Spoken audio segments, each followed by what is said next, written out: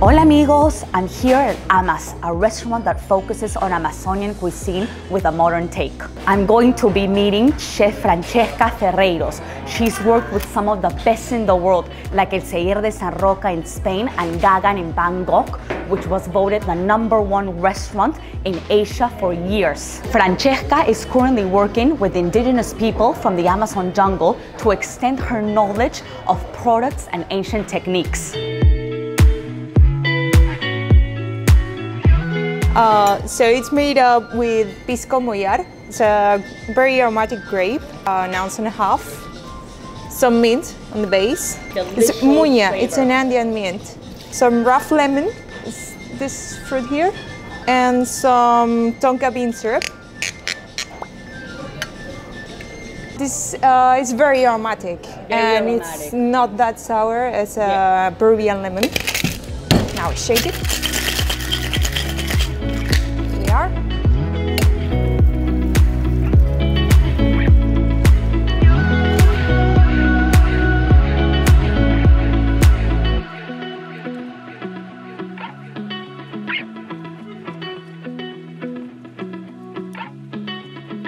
Okay, so I'm about to try this drink made using what's known as the alacrán. It's actually a root that's used in the Amazon for witchcraft to create spells. People that are very superstitious. So a lot of women use this to kind of get their husbands or men to fall in love with them. So let's try it.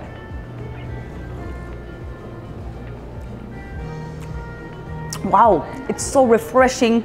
It's a bit sweet, it's nice and sour. This is delicious.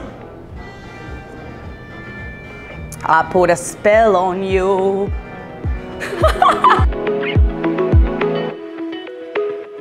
Hola Francesca, thank you so much for having me today. Thank you for coming. Why do you think Peruvian cuisine is the best in the world? I think because we have a lot of diversity, not only of produce, but of cultures. We have a lot of Chinese influence, a lot of Japanese influence. It's a mix of so many cultures that makes it very rich in the food. You know, we have this Afro-Peruvian culture, and that is amazing food. Then you have the Amazonian food, the countryside, the coast. The weather varies so much that we get amazing ingredients to work with. So that's the main reason why the food is so good here. Totally agree. We've got, you know, the coastline, the Andes Mountains, the unknown Amazonian jungle. Yes. That's still being discovered by us Peruvians. Exactly. So basically, that was one of the things that I liked of coming back.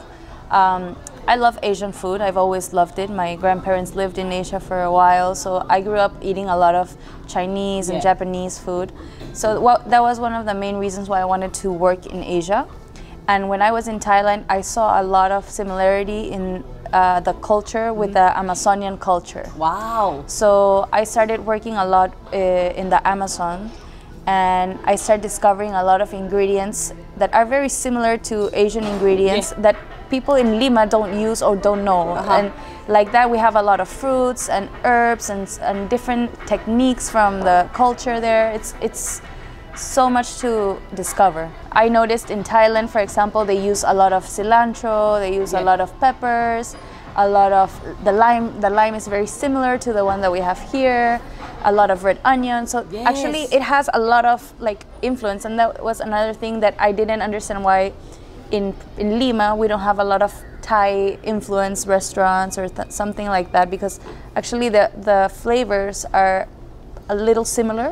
What is the most interesting, unique, different ingredient you've ever worked with? Well, definitely working more in the Amazon, you start to discover new things. One that I've fallen in love with is the Tucupi sauce. Not only because of the ingredient, because my love started with the flavor, obviously, and the versatility of the product, but once I started to dig in deeper and work with a community that actually produces the Tucupi, the project itself, the people are so beautiful. It's such a beautiful project that it made the ingredient even more special to me. I find it very interesting because tucupi, which is actually this sauce, we've got it right here. It's actually made from the yuca brava, which is a poisonous cassava, you might say, a root, a poisonous root. And it needs to be fermented before being consumed because of its high cyanide content. Exactly. So basically, they walk to these areas where they grow the yuca. It's all women that work this project. So it's very interesting because it's a very hard work, very hard labor. But they walk like for an hour and a half, pick up the yuca and carry it in their heads, like 25 kilos each. Oh my God. To bring it back home, and then they mix it with a little bit of water and start to press down all the liquid. And what they do is actually get the starch out of the yuca. They consume so much yuca because they get from the yuca, they have the tapioca. They also use it for their beverages. And they also use it to make cassave, which is a type of bread made from the starch, which they eat in every meal. And then they have the juice, which is the tucupi. The tucupi, they use it sometimes to make different stews, just as it is. But this one, the Tucupi Negro or black tucupi, is actually reduced. And all of these produce have to be fermented before preparing them because of the cyanide. So.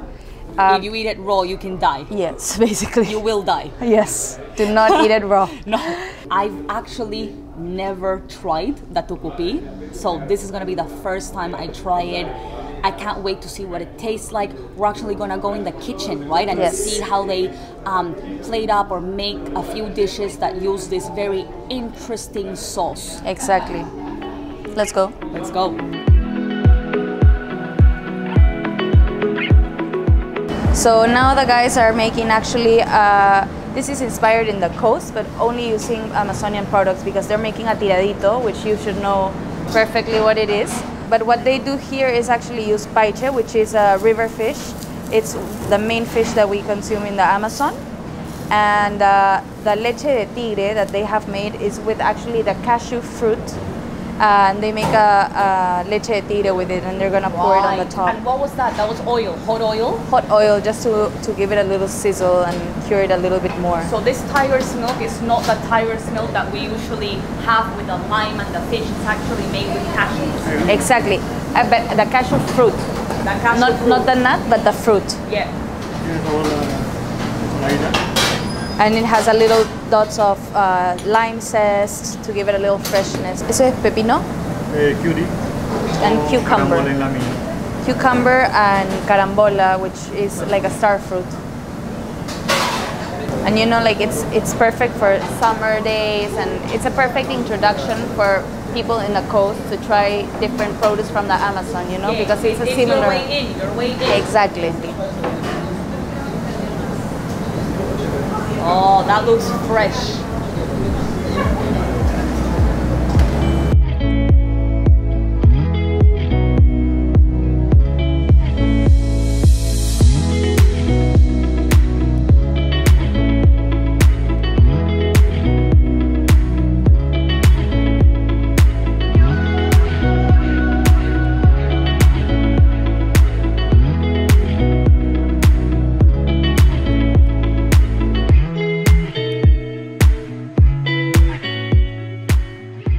Okay, I'm so excited to try these dishes. Like, look at that. It just looks so inviting. So the paiche is has a lot of fiber. So this one is actually cured.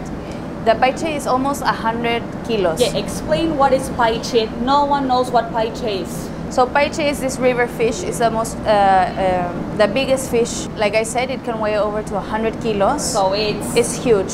It's huge. Yeah. So they try to portion all the parts of the paiche and sell it to different restaurants, because it's so big that each part has a specific texture and flavor. It's amazing. You have the ribs, you have the head, you have the cheeks, you have the sirloin. You have so many parts that you will try. And what part are we trying?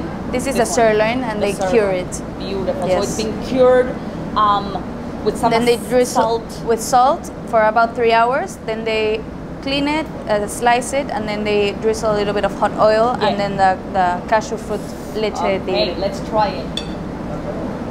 With a spoon to get the sauce. Exactly.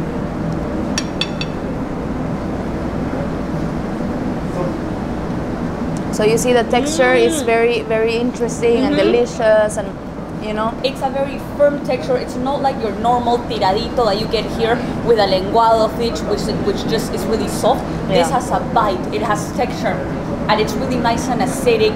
It's a bit spicy. The flavor is amazing. You know, it's a bit sweet. It's a fruit, also the fruit.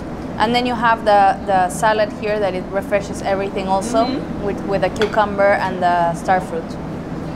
And of course that cilantro, which can never be missed in a tiradito. Wow, it's kind of like a, you know, like a carpaccio kind of texture. Exactly. It's very meaty.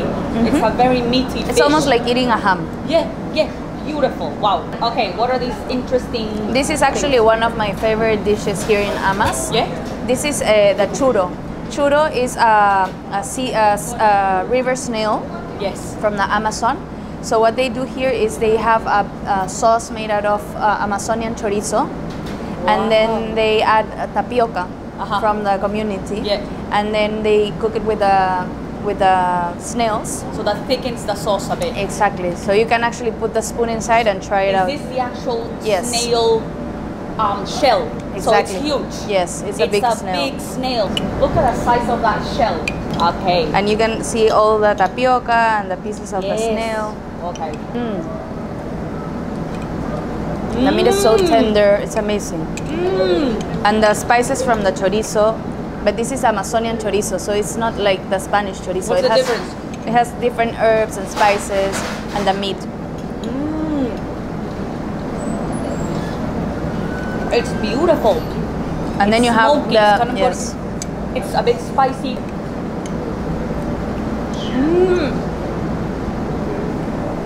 Like you see all the pieces here, right? You see like the meat, the tapioca, all the juices, the chili, the cilantro.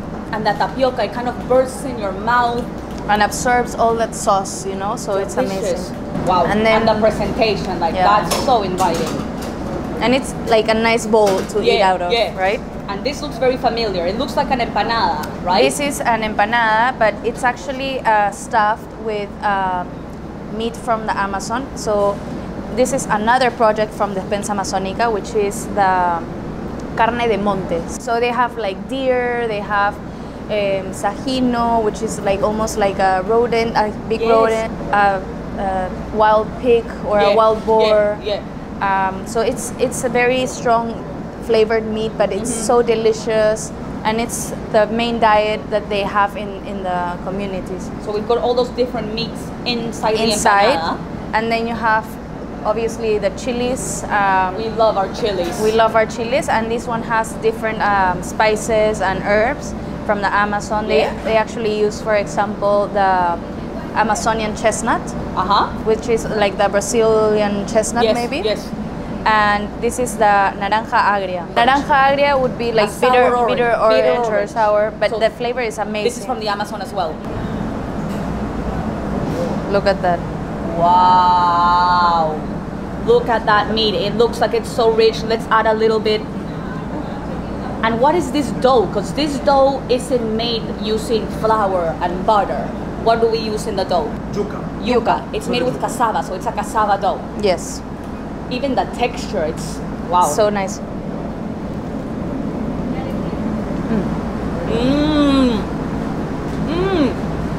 I love chili, so I will. Yeah, let's try it. Which one should I try? This is a green one. Wow. And the flavor of the naranja agria is so nice. I just wanna. Wow, this is delicious.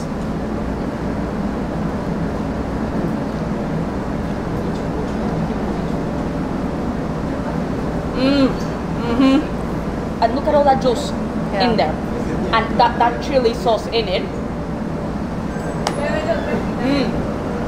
Wow! Look at that juice. Look at that. Look at that. It's just bursting. The filling is actually, they use the Tucupi Negro. Oh, the Tucupi Negro is in the filling.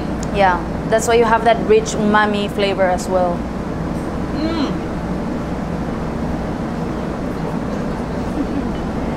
The food in the Amazon is amazing. Like the produce that they have, you can't go wrong with it.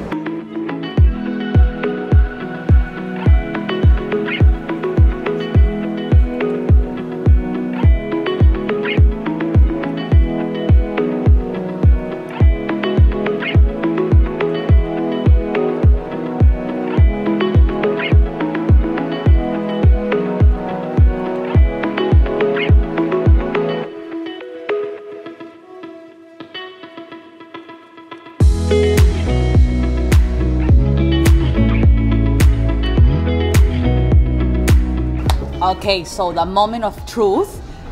I'm gonna be trying the black tucupi for the first time. How should I try it? So you have different preparations here. So this is actually casabe. Casabe is made out of the flour or the starch from the yuca. Yeah. And this is what the community in the Amazon has with every food. Usually they use that Tucupi Negro and dip it inside. So I can put a little bit on your plate and you can try it. I want to try the pure version. How convenient. Wow, look at that color. That looks beautiful. So I'm going to dip it.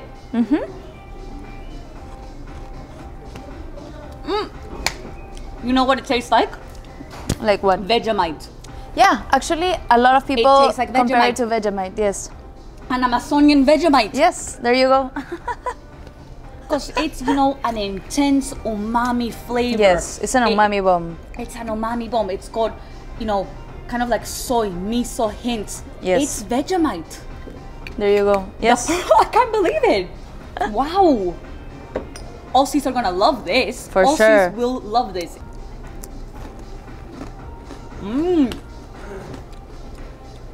It isn't as spicy as I thought it was gonna be.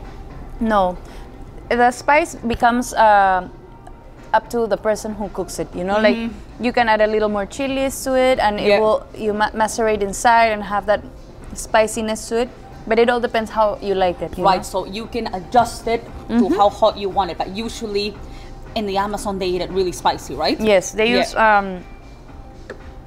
You have a few of the Amazonian chilies. Oh wow, they're little and probably really hot. Yeah, they're pretty spicy. Very, very nice notes of fruit, but it's very spicy. It actually reminds me a lot of the Asian chilies, like the bird-eye chili, because it's like a little fruity, fruitful, but then it has that kick at the end that. This is the paiche, the fish that we talked about. This is the rib. This is only one rib, so you can see how big the fish is. Look at that. That looks like a pork chop. It looks like a pork chop. Exactly. And then you have the Tucupi barbecue almost. It's like a kind of sauce. So I'm gonna drizzle this sauce a bit more. There you go. Look at that consistency. It's so thick. Wow, and then traditionally they have the farofa, which is the toasted starch that they cook here with a little bit of butter and different herbs and spices. So that looks like little it looks like couscous. It looks like couscous. And then you have the chonta, which is the heart of palms that they have the center of it, and then they put it into like these strips that look almost like noodles. Yeah, so this is made out of the middle of the heart, the heart palm. The center of the heart of the palm, palm. It's like noodles. Exactly. Like vegetable noodles. And it's so like refreshing, and it's a great salad. Wow, that texture of that paiche, it's like, look, it's like literally like a really tender pork. And the flavor is amazing. Let's try it. You cannot believe it's a fish. Whoa. Oh my god. It's like the most tender piece of like pork mixed with a bit of fish. It's amazing. Oh, but it still has texture, it still has bite. It's firm. It's firm, but it's when you eat it, it's not juicy, chewy. And it's amazing. And that Tucupi Negro, using it in that sauce, it's a bit sweet and it's got that umami kick. Wow. And the smokiness, because when they reduce it in the community, they use wood. So that smokiness gets in the sauce. I can taste it. Yeah. It's so smoky.